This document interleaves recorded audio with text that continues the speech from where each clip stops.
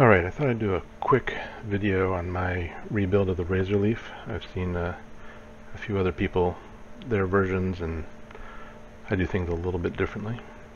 So here's my version of the rebuild of the Razorleaf. I think it looks pretty nice.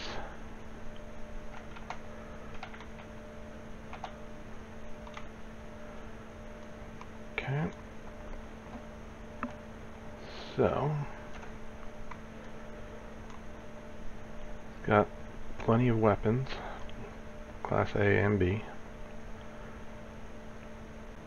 Got the Vanguard Bulwark Shield, Slim Docker, Viking CP-100 Cockpit, the NG6 landing bay from Nova Galactic for the weapons mounts, 2 NG-20 landing gear,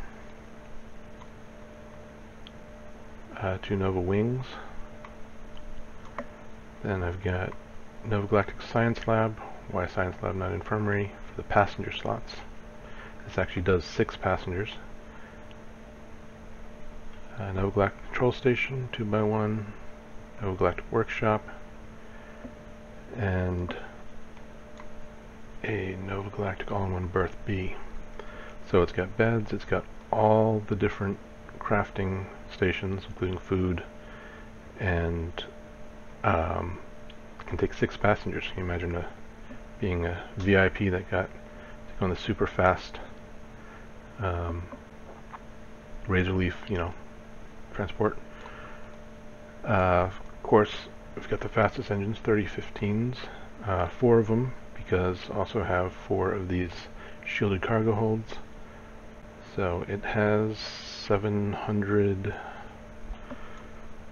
What is it? So top speed 180, mass 908, 100 mobility, maximum jump range, 8 crew, lots of weapons, lots of shield, 760 shielded capacity. So you can run passengers, you can smuggle. It is fast. Sacrifice nothing with this. I haven't seen anybody do a small fighter with quite all those features.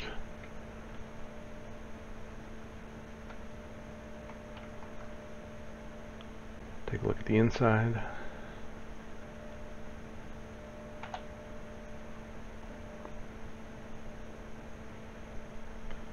Of course, cockpit, control station, and cook.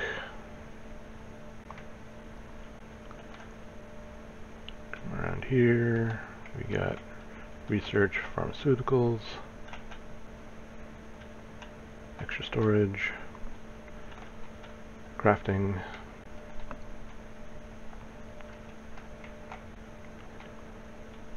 beds, crew, bathroom, everything you would need.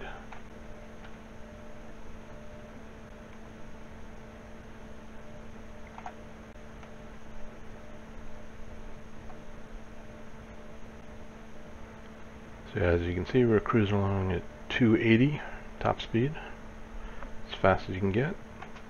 Boost 1100, 1120, fast as you can get. So that's with shielded cargo, with all crafting stations, bed, bathroom, everything you need. So that is my version of the Razorleaf rebuilt. And my next ship is a plain old ordinary Hope Tech Space Truck 3. Or is it?